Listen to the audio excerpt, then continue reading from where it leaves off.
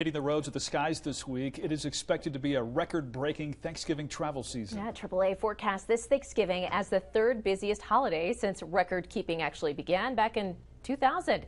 KRDO 13's Paige Reynolds has a look at what travelers can expect at the Colorado Springs Airport this week. Those flying to their holiday destination should prepare for busy lines at the airport all week long. 55 million Americans are expected to travel this holiday season, 26,000 of them flying out of here, the Colorado Springs Airport.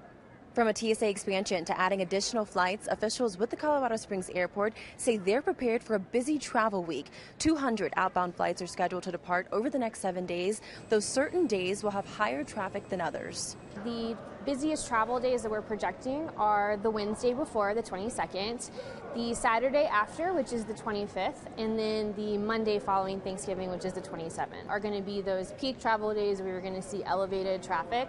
Airport officials highly recommend getting here at least 2 hours before scheduled departure time and to keep track of your flight status regularly. Those traveling by car this Thanksgiving week can be thankful for the lowest gas prices we've seen in months. AAA reporting gas prices plummeting across the state and in the Colorado Springs Pueblo area. Prices fell 55 cents per gallon, marking today the cheapest Monday for gas prices in the U.S. since January. But they say those lower prices will only lead to higher traffic numbers. On I-25, within the Front Range from Springs to Fort Collins, around major metros, you should budget around 25% extra drive time just because so many folks are hitting the roads.